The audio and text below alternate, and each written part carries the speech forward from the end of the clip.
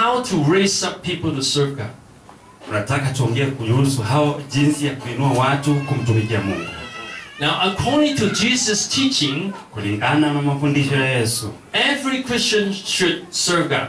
Kila Mkristo anatakana amtumikie Mungu. Anyone who does not serve God actually can get into trouble. Mtu yote ambaye hata mtumikia Mungu atapatikana taabani. According to Matthew 25, the last day parables. Na kulingana na Mathayo 25, hata zile mifano za mwisho. And serving God actually bring satisfaction and the rewards of God. Na kumtumikia Mungu inaleta kule kuridhisha na furaha kwa Mungu. So there are all kinds of reasons that people should serve God.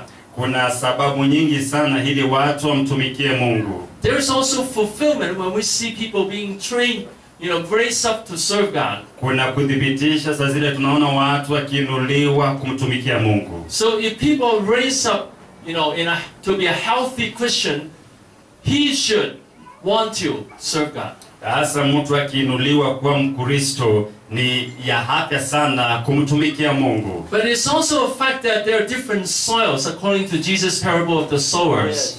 Na kuna tofauti ya mifano za Yesu kuhusu mpandaji. There are 4 kinds of soil. Kuna mchanga mara 4. The first kind that Satan will come to take away the word of God immediately after the person hears the word of God. Kwanza yule mwovu atakuja achukue hiyo mbegu haraka sana inapokuja hapa. And then the second kind has shallow soil, so it doesn't have root. Aina nyingine ya mchanga ni yenye iko juu sana.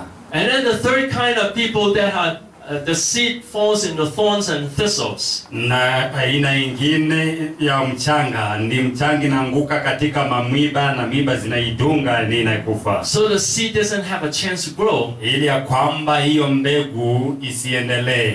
And then there is a good soil. Na kuna mchanga ulio mzuri.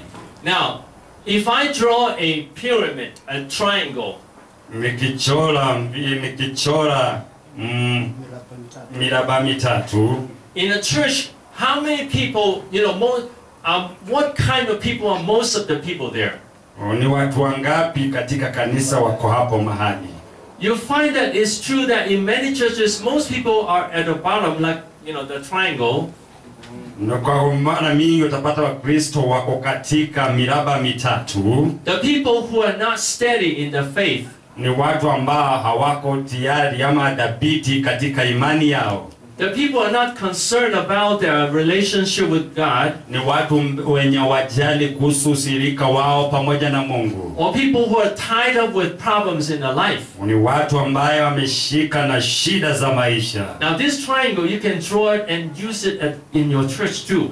Any of these ideas you can use in your church. Unaweza chora na ukafananisha na kanisa lako kule. So at the bottom are people who really have a problematic relationship with God. Chini ni watu wenye walio na ushirika wa aina ambaye ni dhaifu na Mungu. And then high up the people who are more steady but who might have problems in the relationship with God. Na ni hapo juu ni watu wenye dhabiti lakini wako na shida na Mungu. And then higher up are people who go to church steadily. Na watu wanaoenda kanisani kama wako dhabiti. And then next up are people who wants to serve God. Na ni watu ambao wanatumikia Mungu. And then next up are people who take care of different problems in their life and serve God. Na ni watu ambao watashughulikia hali zingine katika maisha na kumtumikia Mungu. And the highest one are the people who serve God with motivation and with strategy. Na hawa juu ni wenye wanatumikia Mungu na mipangilio. Now let me ask you, what is the largest number in a church? Na acha nikuulize, ni nambari gani kubwa ambaye iko kanisani? Is it the people at the bottom or the people at the top? Ni watu wenye wako hapa chini ama ni watu wenye wako hapo juu? The people at the bottom. Watu wenye wako hapa chini. One reason is many people are not good soil. Sababu ni kwamba watu wengi si mchanga wa rutuba. Many people come to church for their own benefit. Watu wengine hukujanga kanisa kwa sababu ya faida zao. They want to get friends or get help with their problems. Wanataka marafiki ama wanataka wasaidiwe kwa shida zao. That they are not turned to Jesus. Lakini hawajamrudia Yesu. And then when people are turned to Jesus, there are all kinds of hindrances. Na watu wakimrudia Yesu kuna ile vizuizi. In your church you might have people who want to serve God. Katika kanisa lako watu wakitaka kumtumikia Mungu. But they have problems at home. Lakini wako na shida zao nyumbani. Problem in relationship with people. Uhusiano pamoja na watu. Problems in their sins. Shida ya dhambi. Problem in negative emotions and thinking. Shida katika kufikiria na mawazo yaliyo mabaya. Because there are all kinds of ways that Satan uses to control Christians. Maana hizo ndio njia shetani hutumia kuongoza ama kuelekeza Wakristo. Now so we first understand the situation. Sasa tunataka tuelewe hiyo hali. Christians are really attacked from all directions. Wakristo wameweza kushambuliwa kutoka kila pembe. Only Christians who see the blessings of God, Wakristo tu wenye wanaona baraka za Mungu, and set their eyes on Jesus, na wanawatazamia macho yao kwa Yesu, and know how to handle different kinds of problems in their life, na wanajua kushughulikia hali tofauti tofauti katika maisha yao. And then they are motivated to serve God. Nao wametia chenga kumtumikia Mungu. And they are trained to serve God. Nao wamefunzwa kumtumikia Mungu. And they are led to serve God. Na wako tayari kumtumikia Mungu. That they will start to serve God. That they will start to serve God. Wataanza kumtumikia Mungu. Now there are people in some churches who wants to serve God. Kuna watu wengine katika makanisa ambao wanataka wamtumikie Mungu. But the pastor doesn't know how to motivate them or raise them up. Lakini mchungaji hajajua jinsi ya kuwatia chenga na kuwainua. They don't know how to help them handle the problems. Hajui jinsi ya kuwasaidia kushughulikia hali zao. They don't know how to train them and give them chance to practice. Hajui jinsi ya kuwafunza na wape wakati wa kuweka dhahiri mambo yao. And they don't know how to lead them into service. Hajui jinsi ya kuwaongoza katika ibada. So there are problems with these people. Sasa kuna shida na watu. There are problems with the church and the leadership. Kuna shida na kanisa na viongozi. So there are all kinds of things Satan uses to block people from serving God. Ndiposa kuna mambo mingi yenye shetani anatumia kuzuia watu kumtumikia Mungu. So first we realize the situation. Kitu cha kwanza tumesikia hali. And then we see when we see a Christian really grow and want to serve God. Na tunaona Mkristo ambaye anakuwa na anataka kumtumikia Mungu. We know that this person is really precious. Unaona huyu mtu kweli ni mtu wa dhamana. And we treasure that person and raise that person up. Na ile hazina yenye iko ndani yake, yenye Mungu ameweka ndani yake. Now on the way when he serves God, katika njia nayo mtumikia Mungu, there are also other ways to stop him. Kuna njia zingine za kumzuia. For instance, when he served God, he might have problem with other people who serve God. Kwa njia nyingine utaona anapotumika atakutana na watu wengine ambao wanamtumikia Mungu. Or sometimes he get discouraged and no one help them. Na wakati mwingine anashushika moyo na hana mtu wa kumfariji. So now we realize that just let you have a picture that there are all kinds of ways to stop Christians serving God. Na ndiposa nataka uwe na ile picha ya kwamba jinsi ya kuona vitu ambavyo vinazuia Wakristo kumtumikia Mungu. In a congregation of 100 people, katika umati wa watu 100. Now you might be able to find people who are willing to cook and serve food, that kind of a ministry. Utapata watu ambao wanajua kupika na kutumikia watu katika chakula, wako na hiyo huduma. Now that is very important too. Hiyo ni muhimu tena sana. When people are willing to do that is very good. Watu wanapotaka kufanya hivyo ni vizuri sana. But the ministry that is most important is bringing people to Jesus and raising their spiritual life up. Lakini huduma iliyo mzuri sana ni kuleta Wakristo kanisani na kuwainua juu. That means the ministry that is related to the Great Commission. Na hiyo ndio huduma ambayo imekaribia na ile mwito mkuu. And those kind of people will help the church to grow. Nao ndio watu watasaidia kanisa kukua. Okay? Okay, so these concepts, these concepts we need to keep in mind. Hii mawazi natakana tuweke katika nia zetu. Now you notice in my teaching, I always give you a number of concepts. Unajua katika mafunzo yangu nakupa mawazo mengine ama kutafakari kwingine. I want to distinguish, this kind of teaching and also preachers who give motivation. Nataka utofautishe hii mafundisho na wahubiri wenye wanaleta msisimuko. Now I'm not saying one is better than the other. Sisemi mmoja ako bora kushinda mwingine. But you know that, some preachers will give a lot of motivation in the church. Unajua Wakristo wengine watapeana msisimuko mwingine kanisani. That's one thing people need. Kuna kitu kimoja Wakristo wanahitaji. But another thing people need is understanding the situation and understand what to do. Na wanataka wajue hali na chenye cha kutenda katika hali hiyo. So this is training. Sasa hii the other one is motivation.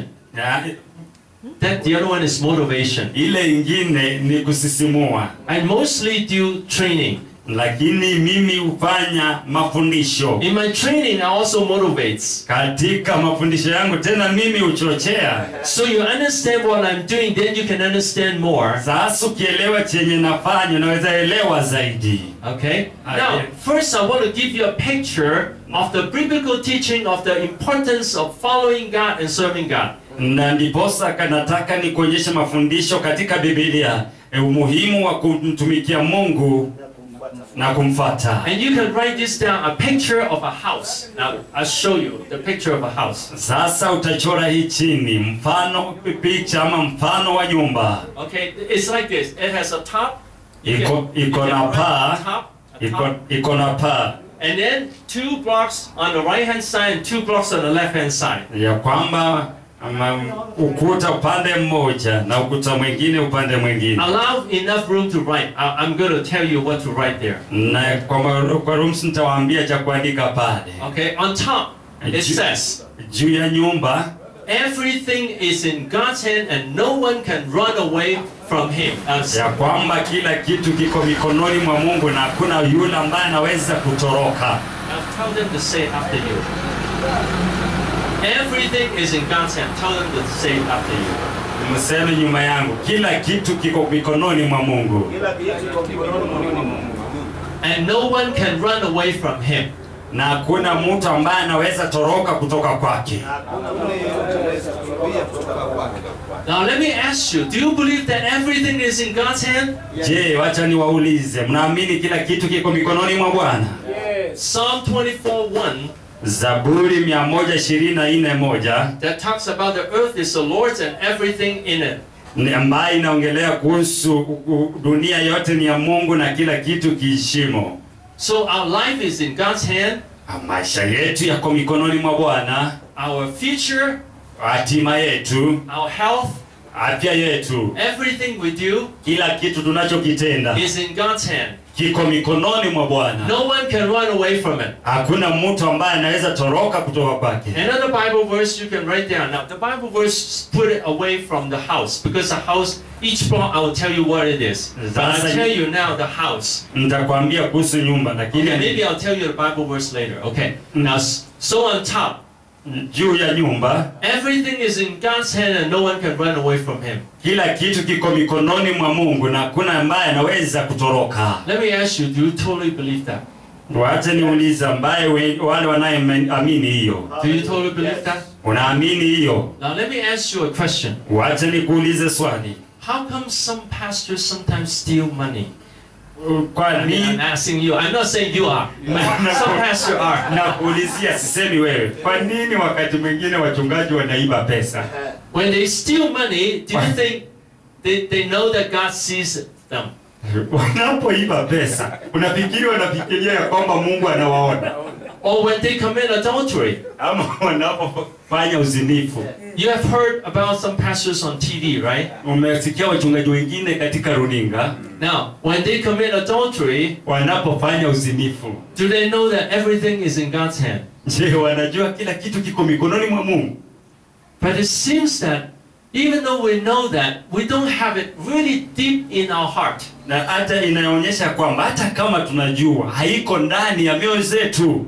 So when they were tempted to steal money or to have adultery, na ndiposa walipojaribiwa kuiba pesa ama kufanya uzinifu, they might say judgment is a far, long way away, a long time away. Inaweza onekana kwamba Mungu ako mbali sana. I'll repent later. Nitatubu baadaye. And I don't want to think about God. I just want to think about the present time. Nataka nifikirie tu kwa maisha ya sasa, sitaki kufikiria baadaye. Or why do some pastors or some Christians steal people from other churches? Ama ni kwa nini wachungaji wengine wanaiba washirika kutoka kwa kanisa nyingine? Okay, now, so it shows that people, even though they know that, they don't really totally believe it or follow it. Inaonyesha kwamba hata kama watu wanajua hiyo, lakini hawaamini kabisa. Okay, now I want to say this. Any of these concepts I talk about, don't just teach one time in a church. Na ndiposa nasema haya mafunzo na hii mifano na kufunza, usifunze tu siku moja kanisani mwako. Keep teaching these concepts. Endelea kufunza haya mafundisho. These concepts are actually in the Bible. Hii mafundisho yako katika Biblia. But people just don't see it as very important. Na watu wanaiona hawayaoni kwa ya muhimu sana. And they let negative thoughts or sins take over themselves. Na wanachukua ile mawazo yaliyo mabaya kuwashikilia hao. So I'm saying this concept, if people, Christians really know we cannot run away from God, then everyone will follow God and love God. Sasa hii mafundisho wa Kristo wakijua kwamba tuwezi kupimbia Mungu, watamshikilia Mungu wote zaidi. So this is something for us to talk about from time to time. Na ndiposa haya ni maneno ya kuongea siku baada ya siku. And talk about it from different angles. Na tunaongea katika viwango fulani. Now I use an illustration. Nitatumia mfano. Now in Hong Kong, sometimes we go to restaurants and then they have parking. Kule Hong Kong tunaendanga kwa restaurant na kuna ile mahali pa kuegeza. And then they say if you eat your bill is $200, then you get 1 hour free or 2 hours free. Na wanasema kama bili yako ni 1,100 unakula unapata una nafasi ya kupumzika lisali moja zaidi. But the restaurant sometimes, in order to please the customers, na hiyo vyumba wakati mwingine ni vya kupendeza wateja. When I only have a bill of $150, nikiwa na bili ya $150, he will give me a receipt of $200 or more. Atanipa risiti ya $200 zaidi. So I can have the free parking. Ili ya kwamba nikawe na mahali pa kulegeza gari pa bure. But I talked with my wife and I said, na niliongea na mke wangu nikamwambia, I don't want to take advantage of that. Sitaki kuchukulia hiyo fursa. Because one day I'll stand in front of God. Maana wakati mmoja nitasimama mbele za Mungu. And God will ask me, why did you take that receipt which you did not have? Mungu ataniuliza, mbona ulichukua risiti ambayo hukuwa nayo? So we refuse to take advantage of things even though when it's freely given to us. Na ndiposa kataa kuchukua mafursa hata kama ni za bure kwa ajili yako. Now I have many examples of this that God guides me to handle my life in a very careful way. Niko na mifano yenye Mungu amenipa katika maisha kushikilia maisha yangu katika njia iliyo bora. So if we handle our lives like that, na tukishikilia maisha yetu hivyo, and we share with people our examples, na tushiriki na watu mifano yetu, people will realize that yes, we have to face God one day. Na watu watahisi ndio inatakana tukumbane na Mungu siku moja. And also the discipline or the punishment of God doesn't wait until judgment time. Na ndiposa ghadhabu ya Mungu ingojei mpaka siku ya hukumu. It will come now. Atakuja leo. Then life becomes difficult. Maisha yanakuwa magumu. So do you want the blessings of God? Sasa unahitaji baraka za Mungu. Now if you want the blessings of God, Kama unahitaji baraka za Mungu, and at the same time we commit secret sins, na wakati huo unatenda dhambi za sirini, what do we think about God? wewe unafikiria nini kumhusu Mungu? We think that his eyes are closed Unafikiria macho yake yamefunga and he's deaf na yeye ni kiziwi and he did not see our problems. na hawezi sikia ona shida zetu. Now if we know that God sees everything, Na tukijua Mungu anajua kila kitu, then I want to follow God na tutampata Mungu and with joy, na kufurahia, because I know God is happy with me when I do kwa that. sababu najua Mungu anafurahi nami nikitenda So I hivyo. obey God with joy and freedom. Sasa nitatumikia Mungu na furaha na uhuru. Hallelujah. Hallelujah. Amen. We can all live joyfully Utaishi maisha ya furaha if we follow God totally. ukipata Mungu kwa ukamilifu. Okay? So Amen. this you can teach about it in your church many times. Haya unaweza funza kanisani siku nyingi ama kwa muda mwingi. And then on the right hand side, Na sehemu zingine, when we have a close relationship with God and obey God, God will bless us. na tunapokuwa na ushirika na Mungu na tunamtii Mungu hata tubariki. Say it. When we have a close relationship with God and obey God, Tunapokuwa na ushirika karibu na Mungu na tunamheshimu Mungu. Tunapokuwa na ushirika wa karibu na tunamtumikia. now say it again. Say it Urudie again. nyuma yake yani. Say it again. Tunapokuwa na ushirika wa karibu na Mungu na tunamheshimu Mungu. Tunapokuwa na ushirika karibu na Mungu na tunamtumikia Mungu. And God will bless us. Na Mungu atatubariki. Na Mungu atatubariki. So seek first the kingdom of God and his righteousness, and all these things will be added to us. Tafuteni kwanza falme wa Mungu na haki yake, na haya mambo yote pia yatazidishiwa kwenu. That's Matthew 6:33. Hiyo ni Mathayo 6:33. And then at the bottom, Hapa chini, he who serves God will be rewarded by God now and also in heaven. mwenye anamtumikia Mungu atamlipa hapa na hata kule juu mbinguni.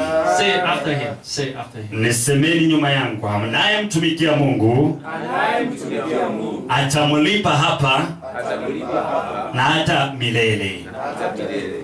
And Jesus gives us an easy way to serve God. Na Yesu anatupa njia ya rahisi sana ya kumtumikia Mungu. He says that even when you give a cup of cold water to a little one, you by no means lose your reward. Anasema ukipatia angalau kikombe cha maji baridi kwa mtumishi wa Mungu wangu, utapokea thawabu yake. So Jesus did not say when you bring one person to Jesus, then you receive reward. Hiyo isemi ya kwamba ukileta mtu mmoja kwa Yesu unapokea thawabu yako. He make it easy for us. Anaifanya kuwa rahisi kwetu. But we don't stop at one cup of cold water. Na hatukui tu na kikombe kimoja cha maji baridi. We can do much more, right? Tunaweza tenda zaidi. And then on the left side, Na kwa mkono wa kushoto, he who does not obey God and doesn't have a good relationship with God, yule ambaye hamtii Mungu na hayuko na ushirika wa karibu na Mungu, he'll reap destruction. yeye atavuna uangamizi. And then on the bottom, Hapo chini, he who does not serve God mwenye atumikii Mungu can also reap destruction. anaweza vuna tena uharibifu. So I ask you this question.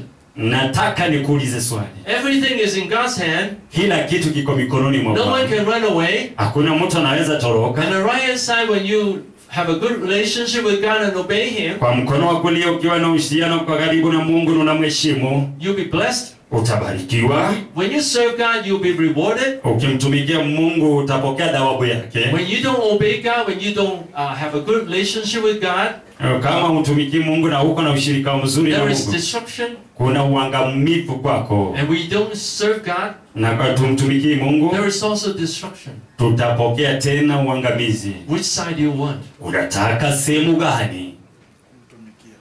I'll ask the people, which side do you want? Do you want? Nauliza watu, unataka upande gani? The right side. Yeah, right. And do you believe that God has all the blessings in the world in his hand?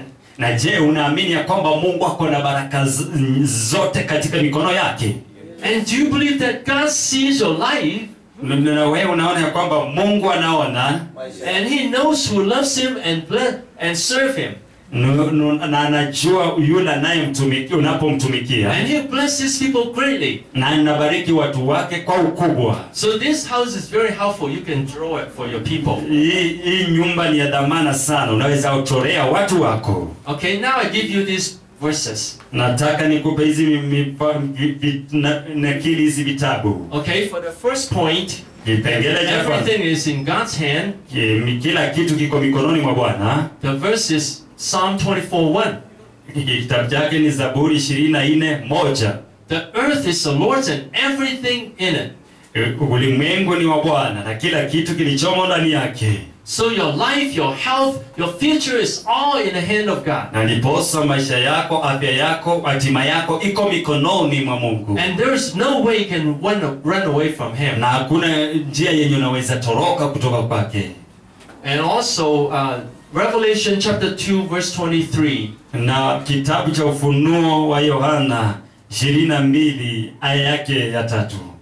That verse says that, you know, the Lord searches the heart of all people. Ya kwamba Mungu angalia mioyo za kila mtu. That He sees everyone's heart. Na anaona kila moyo wa kila mmoja. Okay? So that's first point. Kipengele cha kwanza.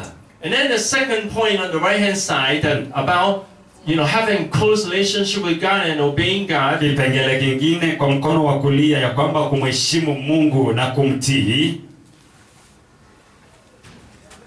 Okay, the Bible verse is Matthew 6:33.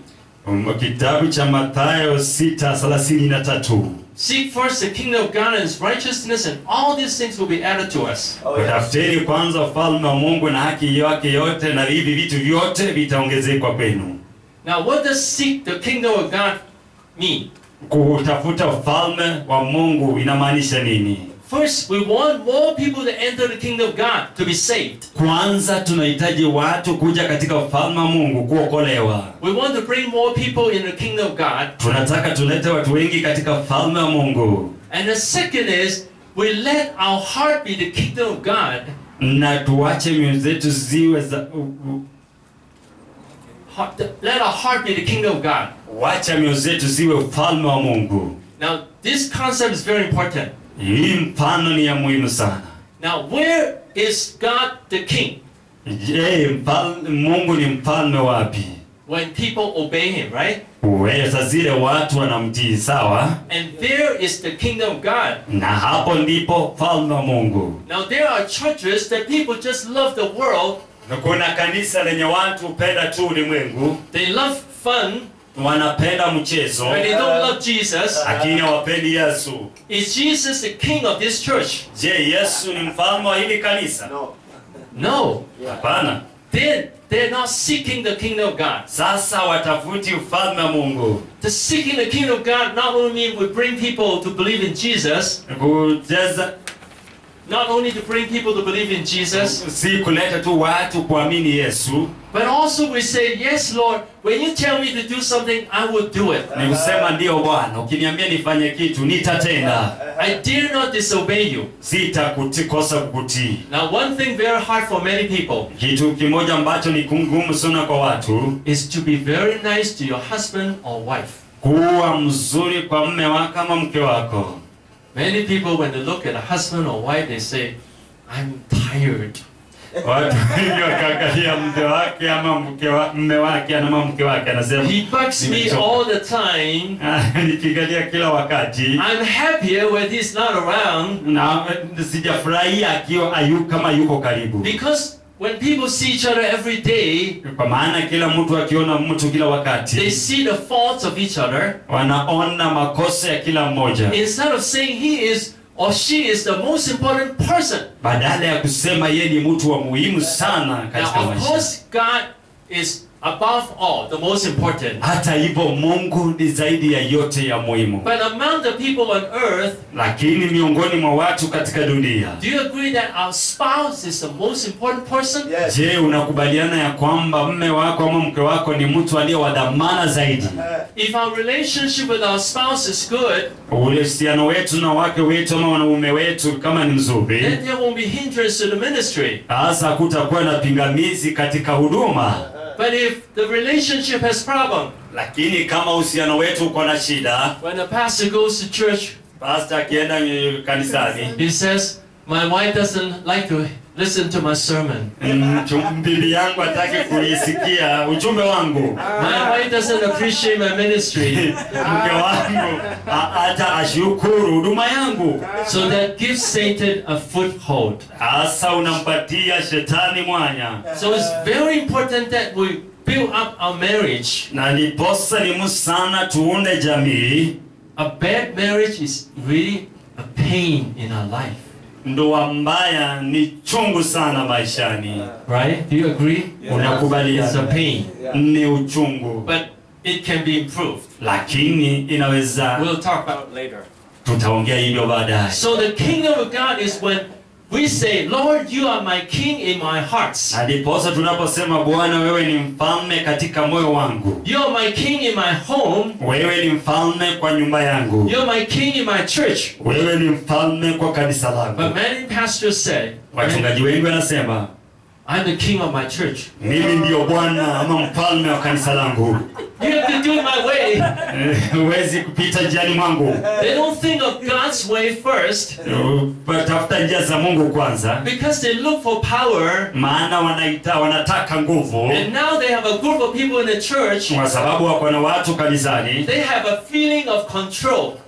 Wanahisi ya kwamba wako na nguvu za kuwaongoza. And the feeling of control gives a lot of people a satisfaction. Na dhambi ya kuongozi inawapatia watu kutotosheleka sana. But if we let God be the Lord, then there is much more satisfaction. Lakini tukiwacha Mungu kuwa Bwana, kutakuwa na utimilifu na kutoshelezwa kuliko kuzuri sana. The two meanings of seeking God's kingdom. Na hiyo ndio mambo mawili ya kutafuta ufalme wa Mungu. First, you want more people to enter the kingdom of God. Kitu ya kwanza ni kutafuta watu kuja katika ufalme wa Mungu. Second, you let Jesus be the king wherever you are. Na ya pili, mfanye Yesu kuwa Bwana popote ulipo. Then God knows it. Na Mungu anajua hiyo. And He'll bless you. Atakubariki. Amen. Let me tell you my age. Wacha nikwambie umri yangu. Can you guess my age? Unaweza geza, ama unaweza sema kwa umri wangu. I am 66. Mimi niko 66. And I'm still strong. Na ningali na nguvu. And I don't need eyeglasses. Na mimi sihitaji macho ine. Now there are people who are 20 years younger than I am. Na kuna watu wenye kwa miaka 20. When they read small letters, they cannot read it. They need the eyeglasses. Ndipo wakisoma maandiko paka watumikie magogo ndio wasome. I thank God that when I love God, Napenda hiyo kwa sababu nampenda Mungu. God blesses my health. Mungu anabariki afya yangu. Amen. And God blesses me in many ways. Na Mungu ananibariki kwa njia nyingi sana. Let me tell you my two experiences at two airports. Wacha nikwambie hadi nilizokumbana nazo mara mbili katika uwanja wa ndege. To show the favor of God. Ni kuonyesha kibali cha Mungu. One time I missed a plane. Wakati mmoja nilikosa ndege Because I didn't realize the time. Maana sikuelewa wakati. I was half resting. Nilikuwa ninapumzika kwa ufupi. When I realized the time has gone, nilipotambua muda umeenda, I went up to the counter and asked them, you know, I should get on that plane. Na nikaanza kukimbia niende kwa ndege. And the woman said, well, the plane is gone. Na wakaniambia ndege imeenda. You have to rebook the ticket. You have to rebook the ticket. Utakata tikiti tena. And I went to the rebooking counter. Na nikaenda mahali penye wanabukia ndege. And the person said, you bought a ticket in Hong Kong. Na huyu akaniambia ulinunua ndege kule Hong Kong. So you have to call Hong Kong to rebook the ticket. Sasa natakana urudi Hong Kong ukachukue tiketi nyingine. And when I called the agent, nilipoita manakala wao, she said it's complicated. Akasema hiyo nini imechanganyika. umechanganyikiwa sana. See, you can try it any other way. Unaweza jaribu njia nyingine. I asked the woman again. Nikauliza huyo mama tena. She said, no way, the plane has left. Na akamwambia ndege imeenda. And then I prayed to God. Nikaomba Mungu. With you, everything is possible. Kwako wewe kila jambo linawezekana. You can do it. Unaweza tena. Oh Lord, please help. Mungu nisaidie. And then I went up to the counter. Nikarudi kwa pale kwa and I said to the woman, nikaambia huyo mama, can you make a phone call and find out what can be done? Unaweza nipigia simu kaulize kitu gani kinaweza tendeka. Now, in that situation, it looks like impossible. Kwa macho ya kiasili ilionekana kama haiwezekani. She made a phone call. Akapiga simu. And then she looked like that. Akaangalia akashuka. The plane has come back. Ndege imerudi.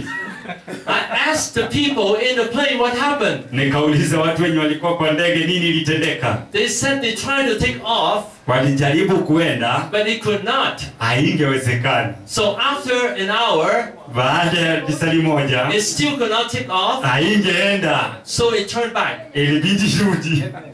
And so I could get on the plane again without any charge. Ili ya kwamba nikapanda ndege bila kutoa fedha zingine.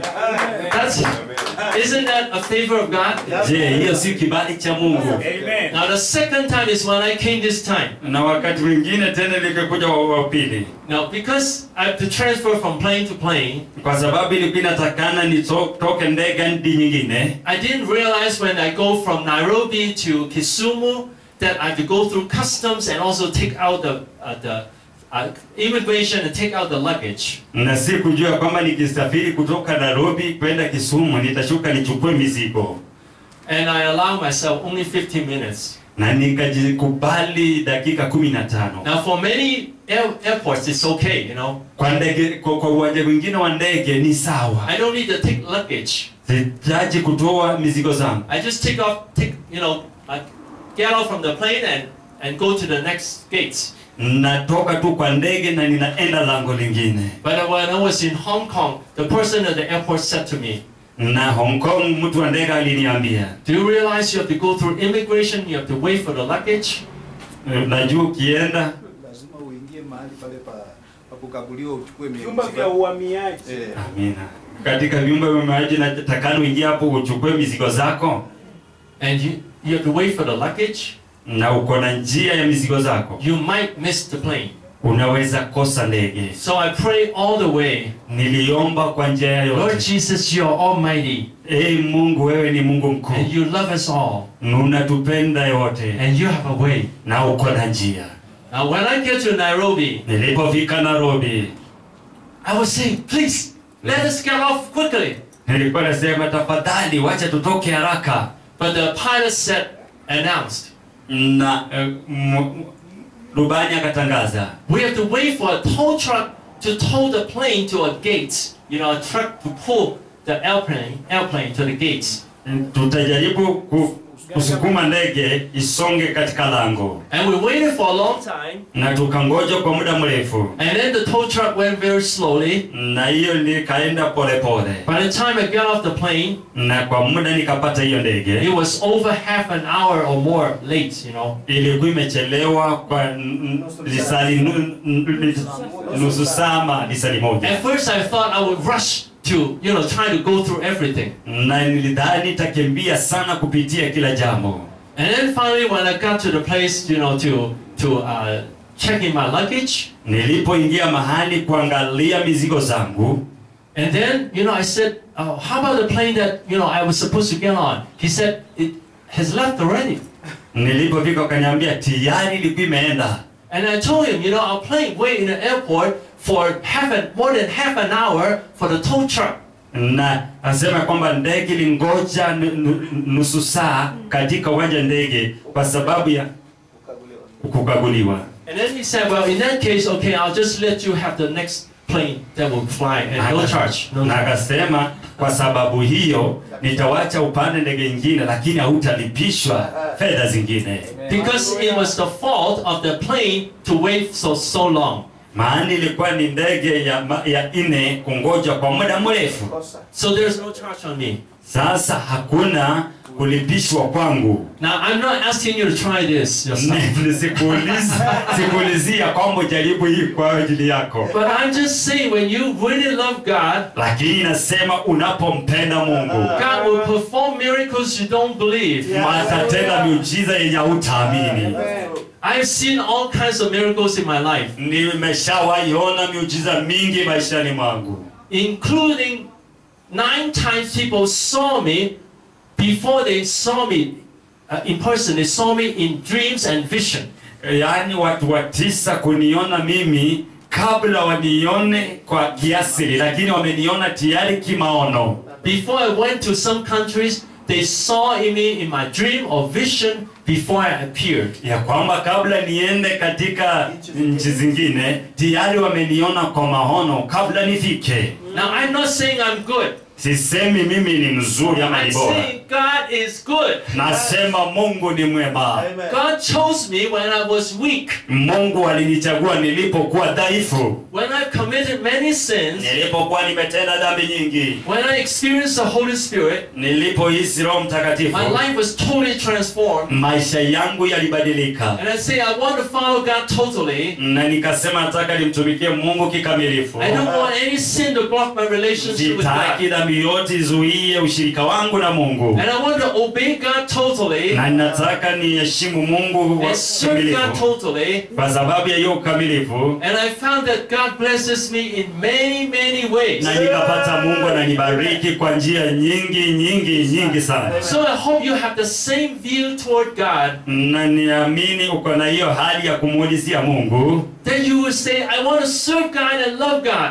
Nataka nimtumikie Bwana na mpenda Bwana. I want to follow him totally. Nataka nimpate kikamilifu. Can you say it loudly? Na waweza sema kwa nguvu, nataka nimpate Mungu kikamilifu. Nataka nimpate Mungu kikamilifu. So when we seek the kingdom of God, sasa tunapotafuta ufalme wa Mungu, all these things will be added to you. Hizi vitu zote zitaongezewa kwetu. Hallelujah! Hallelujah! That's why I like God a lot. Na hiyo ndio ina maana nampenda Mungu sana. Amen. You know, every time I tell people, kila wakati mimi I am not worthy. Mimi sistahili. I say to God, I'm not worthy. Naambia Mungu mimi sistahili. I don't want to have any pride. Sitaki kuwa na kiburi chochote kile. It's all God's work. Hii ni kazi ya Mungu. All glory to God, Lord. Oh, utukufu kwa Mungu. All glory to you. Utukufu wote kwako. It's you who have changed me. Ni wewe ndiye umenibadilisha. And I want to glorify you wherever I go. Na ninataka nikutukuze popote niendapo. I hope you are the same. Natumaini hata wewe. Okay, now this one I explain more, but the other ones I won't explain so long. Hii nimefafanua kwa urefu, lakini nyingine sitafafanua kwa urefu sana. But you see how important it is. Our testimonies are important for our messages. Sasa unaona ni muhimu sana, ushuhuda wetu ni wa muhimu sana kwa ujumbe zetu. And how we respond to God is very important. Na jinsi tunavyomuitikia Mungu ni ya muhimu sana. I always tell people, mara nyingi huambia watu, and I always do it, na huwa natenda hivyo pia. Lord, I like you. Mungu ninakupenda. I appreciate you. Ninakushukuru wewe. You're my best. Wewe ni mwema kwangu. You're my everything. Wewe ni kila kitu kwangu. I want to let people see your goodness. Nataka watu waone wema wako. So people will follow you. Ili ya kwamba watu wakufuate. When we have this love for God, tunapokuwa na upendo kwa Mungu, and appreciation for God, na shukrani kwa Mungu, people can see the real life of God in us. Watu wataona upendo kamilifu wa Mungu ndani yetu. And they would like to learn from you. Na watataka kujifunza kutoka kwako. Do you agree? Unakubaliana? Hallelujah. Hallelujah. Okay, another verses about this, having good relationship with God and obeying God, God will bless us. Na kuwa mshirika karibu na Mungu, kuwa na uhusiano wa kamili na Mungu, Mungu atatubariki. Psalm 34:10. Zaburi 34:10. Those who seek the Lord lack no good thing. Wale wanaomtafuta Bwana watakosa kitu kilicho chema. Even the lions will grow weak and hungry. Hata wadogo vijana watakimbia na kuchoka. And then Genesis 39:2. Kitabu cha Mwanzo 39:2. The Lord was with Joseph and he prospered. Mungu alikuwa na Yusufu na alifanikiwa. And then John 15 verse 5 and 7. Katika kitabu cha Yohana 15 aya ya 5 na 7. When we are in the vine of Jesus, then he will remain in us and will bear much fruit. Yesu ndiyo mzabibu na sisi ni matawi. Tukidumu ndani yake tutazaa matunda yaliyo mema. And serving God, the next block, the serving God will always bring rewards. Na kutumikia Mungu kutaleta jawabu. Mark 9:41. Mariko 9:41. Whoever gives you a cup of cold water in my name because you belong to the Messiah, he certainly will not lose his reward. Mwenye anakupa kikombe cha angalau cha maji baridi kwa sababu wewe ni mtumishi wangu, hata kosa jawabu lako. And Matthew 25 verse 23. Mathayo 25 sura yake aya yake 23. And the master said, "You are good and faithful servant." Naye Bwana akasema, wewe mjakazi mwaminifu, come and share your master's happiness. Kuja ukafurahie furaha ya Bwana wako. And we can now share God's happiness. Na tunaweza shiriki furaha ya Mungu. And Luke 6:38. Luka 6:38. And give, it will be given to you. Peana na itapeanwa kwako. With good measure, pressed down, shaken together and running over. Na kiwango kilichopimwa vizuri, kimetikiswa na kinamwagika. Okay? So it says on the right side, when we have a good relationship with God and obey Him and serve Him, certainly blessings and rewards will come to us. Na ndiposa katika mkono wa kulia, ukimheshimu Mungu na kumfuata, baraka zake zitandamana pamoja na wewe. And then on the left hand side, Galatians 6:8. Katika mkono wa kushoto wa Galatia 6:8. Whoever sows to please the flesh, from the flesh will reap destruction.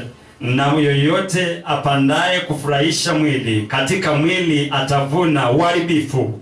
So when people want to please themselves, want to fulfill the flesh, then they will reap destruction. Sasa watu kama wanataka kufurahisha mwili, nataka nikwambie watavuna uharibifu. And John 5:14. Yohana 5:14. There was a man healed of 38 years of sickness. Kulikuwa na mtu aliyopona magonjwa ya miaka 38. And then after Jesus healed him, Jesus said to him, na Yesu alipomponya, Yesu akasema, stop sinning or something worse may happen to you. Koma kutenda dhambi ama jambo lingine baya sana litakupata. So when a person sins, worse things can happen to us. Sasa mtu akitenda dhambi, mambo mabaya yanaweza kutukia. What can happen to us? Ni nini inaweza kupatikana kwetu? We have guilt feelings. Tuko na ile hisia ya kuhukumiwa. We don't have peace and joy. Hatuna furaha na amani. We have problem with people. Tuko na shida na watu. And God doesn't like us. Na Mungu hatupendi. And Satan has a way to attack us. Na shetani ana mwanya wa kutuangamiza. And Satan can destroy our ministry. Na shetani anaweza angamiza huduma yetu. Now let me ask you. Wacha nikuulize. Can you bear the worst thing happen to you? Wewe unaweza sema kitu jambo baya ambalo linaweza kutukia kwako? Can you say it doesn't matter, something bad come to me, it doesn't matter? Unaweza sema haijalishi jambo baya hata likitukia haijalishi. You won't, right? Huwezi, si ndio? So we must stop sinning, right? Sasa inatakana tukome kutenda dhambi, si ndio? Now many men, they think they have sex with a woman is for their advantage. Na watu wengi wanadhani wakiwa na mahusiano na mke ni kwa ajili ya faida yao. Or to look at a beautiful woman with lust. Na ama kuangalia mwanamke mrembo na tamaa. But actually it will bring destruction to his life. Lakini italeta uharibifu katika maisha yake. The man might say, well, I won't get pregnant. The girl will get pregnant. I won't get pregnant. Mwanamke atasema kwamba sitapata mimba, sitashika mimba. I can just run away. Naweza kimbia tu. No consequence. Hakuna yani ile madhara. There is a lie. Hiyo ni uongo. So we should tell our people. Tuambie watu wetu. To the men, even if a woman offers her body to you, don't take it. kwa wanaume, hata mwanamke akipeana mwili wako sichukue. That is like Satan offering something to you. Ni kama shetani kuleta kitu kwako. Don't think that is for your advantage. Usiseme ni kwa ajili ya faida yako. Many Christian men, when they date, they think if I have a chance to have sex with her, it's for my advantage. Na wanaume wengine wanasema kwamba wakiwa na date na mtu anasema kwamba hata nikiwa naye ni kwa ajili ya faida yangu. They have to change the whole concept. Wanatakana waangalie katika mtazamo mwingine. Having premarital sex or adultery, kuwa na mahusiano ya ndoa ya nje ama uzinifu, is worse than eating garbage. Ni mbaya zaidi kuliko kukula uchafu. It's eating poison. Kukula sumu. It's eating eternal poison. Ni kukula sumu ya milele. So we ask them, can you bear the worst thing happen to you? Sasa unaweza angalia kitu kibaya kinachoweza kukutukia. And then many girls try to attract guys with the body. Na wabinti wengi wanajaribu kupendeza wanaume na mili zao. They think that when they get a guy, they get everything. Wanadhani wakimpata wamepata kila kitu. They don't think of God. Hawafikiri kuhusu Mungu. And they're reaping all kinds of, destruction and bad things to themselves. Na wanavuna uharibifu na mambo mabaya kwa ajili yao. And also when they get pregnant, they really have a lot of trouble after that. Na wakikushika mimba wanakuwa na shida nyingi kwa ajili ya hiyo. So this verse John 5:14 is very, very useful. Very important. Sasa hiyo Yohana 5:14 ni ya muhimu sana. Now let me use myself as an example. Wacha nijitumie kama mfano. I go to different countries to bless the people. Ninaenda katika mataifa mingi nikibariki watu. If one day you hear that Pastor Yip has committed some serious sin, na ukisikia siku moja kwamba Pastor Yip alitenda dhambi nyingine ya mbaya sana, and then the people say I don't want Pastor Yip to come, na watu wasema tutaki Pastor Yip akuje tena, you will block my way. Watafunga njia yangu. Now, sometimes one sin can destroy my whole future. Unajua wakati mwingine dhambi moja inaweza kuharibu hatima yangu yote. Can you bear the consequence that your future ministry is destroyed by one sin? Je, unaweza jiweka mahali ya kwamba huduma yako ya umilele imeharibika kwa ajili ya dhambi moja? Or even like stealing some people from other churches. Ama kuiba washirika kutoka kwa kanisa zingine. It can destroy a reputation among the pastors. Inaweza haribu uhusiano wako kwa miongoni mwa wachungaji. So, in order to please God, we don't want to do that. Kwa sisi kumpendeza Mungu, hatutaki kutenda hivyo. Because one day at the judgment seat, God will tell us that again. Maana siku moja Mungu atatuulizia hiyo tena. You have stolen people from other churches. Umeiba washirika wengine. So let us really be sensitive to sin. Wacha tuwe makini sana kwa dhambi. And sensitive to the voice of the Holy Spirit. Na kuwa makini kwa mwelekezo wa Roho Mtakatifu. How many times has the Holy Spirit spoken to us and we say, Lord, wait. Give me some time. Ni mara ngapi Roho Mtakatifu wa Mungu ametunena nasema Mungu ngoja nipe muda fulani. Instead of saying, Lord, when you speak, I listen. Badala ya kusema Mungu ukinena nitasikia. Hallelujah. Hallelujah. Okay, now and then John 15 verse 6. Yohana 15 aya yake 6. Okay, every verse you can say twice so they can make sure they write this down. Say it twice. John 15:6. Yohana 15:6. Yohana 15 aya yake 6. So if you do not remain in me, then you are like a branch that is thrown away and withers, and this branch will be picked up and thrown into the fire and burned. Sasa msipodumu kwangu mimi, nyinyi ni kama tawi ambalo litakatwa na kutupiliwa mbali na hata kuchomwa na kukokotwa na kuchomwa na moto.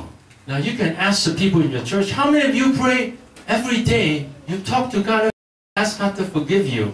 Unaweza uliza kanisa, ni wangapi wenu ya kwamba wanaomba kila siku ya kwamba Mungu akaweze kuwasamehe? Some people just don't pray. Wakati mwingine watu waombi. And then we can tell them, if you don't stay in the Lord, the Lord will not stay in you. Unatakana uambia kwamba kama utakaa katika Bwana, Bwana hatakaa katika kwako. And these branches are thrown in fire. What does that mean? Na hii tawi ambalo linatupwa katika moto inamaanisha nini? Is that heaven? Je, ni mbinguni? No, it is hell. Pana, ni kuzimu. So the Bible has some very serious warning.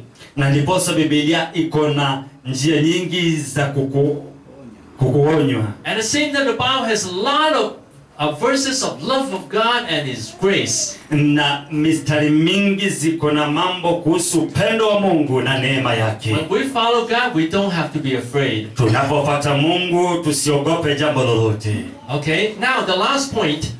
He who does not serve God can also reap destruction. Na kipengele cha mwisho kwamba mwenye hata mtumikia Mungu atavuna uharibifu. Now, what I want to say is we are not saved by doing good. Nataka niseme hivi, hatujaokolewa kwa kutenda wema. We are saved by grace through faith.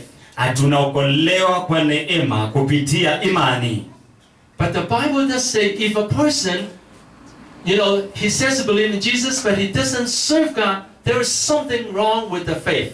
Na Biblia inasema kwamba usipomtumikia Mungu kama kumpenda Mungu, kuna shida na imani yako. In Matthew 25, there are 3 parables about the end time, the judgment time. Katika Mathayo 25 ya kwamba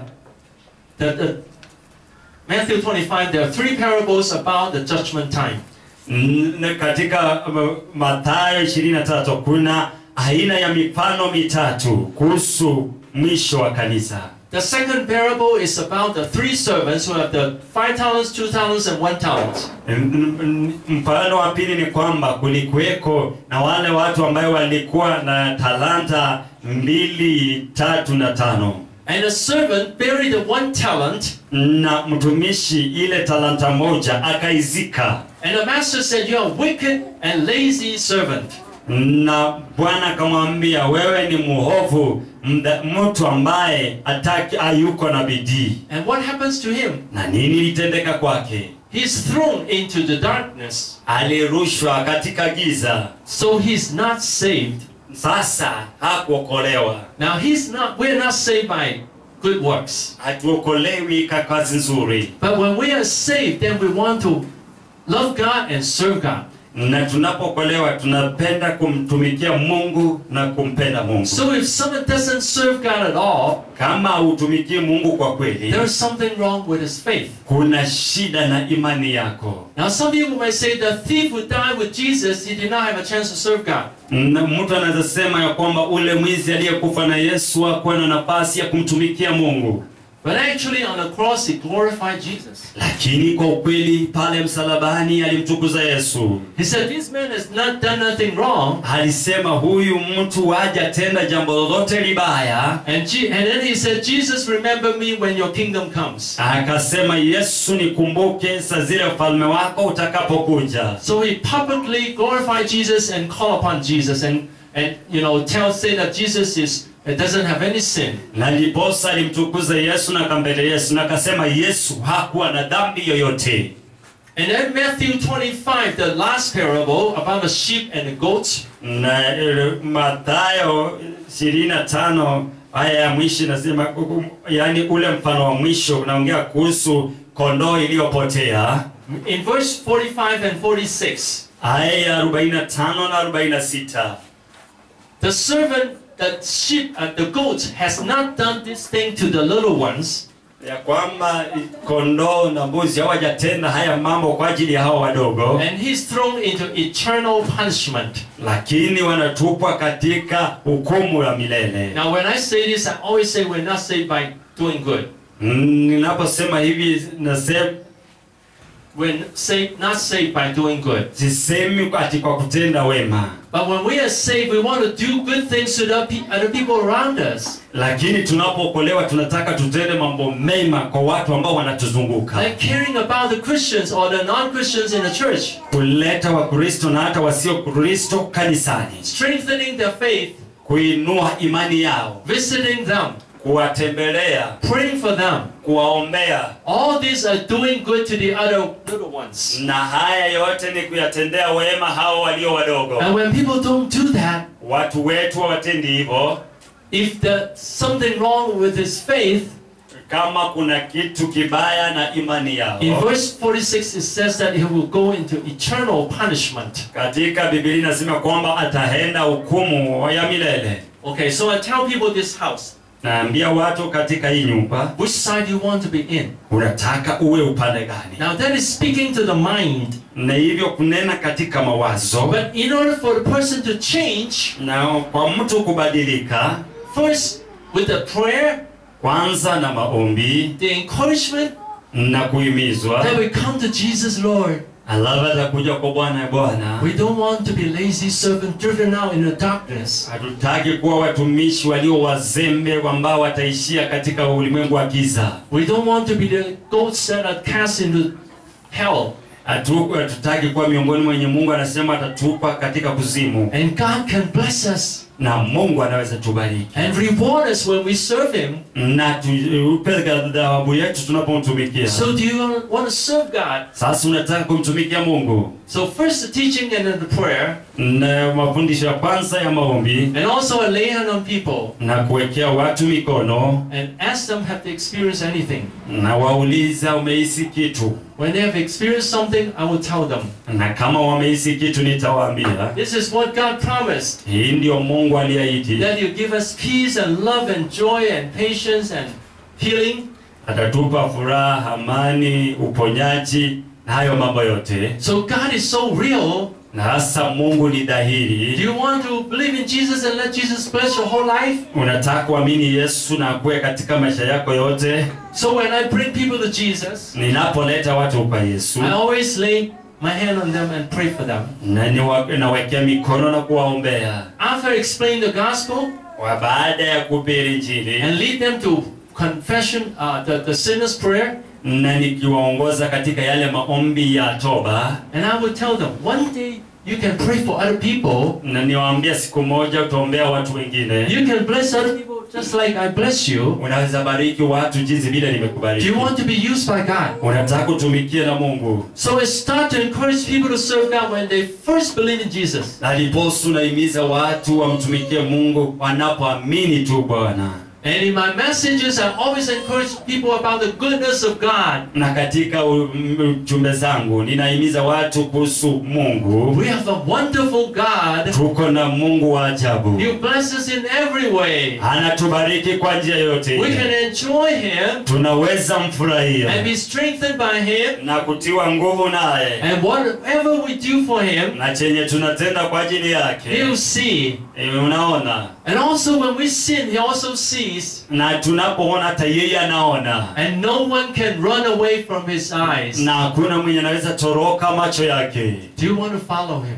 Unataka kumfuata. So I always encourage people. Wanahimiza watu. And sometimes people have hindrances. Kuna wakati wenye watu wako na vizuizi. They say, I have family problems. Niko na shida ya kijamii. I have no time. Siko na muda. I have no talents. Sina talanta. I'm unhappy. Mimi sina furaha. All these reasons. Hizi sababu zote. But all this can be handled by Jesus. Na haya mambo yote yanaweza shughulikiwa na Yesu. So we need counseling. Tunahitaji ushauri to help them handle this problem. Kuwasaidia kushughulikia hizi hali. We need to care about people individually. Tunahitaji tushughulikie watu kibinafsi. And we need to train our people who are willing to serve to counsel people and pray for people. Na tunatakana tufunze watu wetu ya kwamba washauri watu na kuwaombea. And then we encourage them to talk to each one who comes to church. Na kuwaambia kwamba ongee na kila mmoja kukuja kanisani. If we just preach in public, tukihubiri tu hadharani hivyo, people might not get it. Watu wanaweza kosa kupata. And people might have fallen asleep too. Watu wanaweza lala pia. So we have individuals talking to them. Tuna kila mmoja kwenda kuongea na wao. So after my message in Hong Kong, baada ya ujumbe wangu kule Hong Kong, we divide into small groups. Tunaweka katika vikundi vidogo. And the leaders will talk to the people. Na viongozi wataongea na watu. See whether they can apply the truth.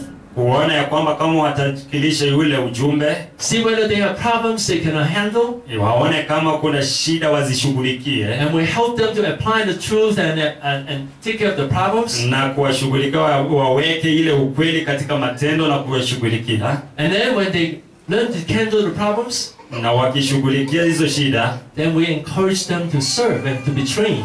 Na watawahimiza kutumika na kufunzwa. And when they are willing, na saa zile wanasikia wanahitaji, I let them see how I do it. Wacha waone jinsi vile ninavyofanya. I tell them how I do it. Ninawaonyesha jinsi ninavyofanya. And then I let them do it and I see it. Na ninawacha wafanye nikiona. So this is how I raise up people from when they first believe in Jesus. Na ndiposa ili kuinua watu tangu tu wanapomwamini Kristo Yesu. And they always hear that serving God is something that will, that God is happy with. Na wanaona kwamba kumtumikia Mungu ni kitu yenye Mungu anafurahi nacho. It's not like saying if you don't serve God, God will beat you up. Si kusema kwamba usipomtumikia Mungu nitakupiga mangumi. I always encourage people with the grace of God. Huwa nafariji watu kwa neema ya Mungu. God loves us very much. Mungu anatupenda sana. And He'll bless us richly when we follow Him. Na atatubariki teletele kama tukamfuata. But I also will tell them the warning. Na nitawapa tena ile honyo. If we don't follow God and don't obey God, na kama utamtumikia Mungu na kumheshimu, destruction can come.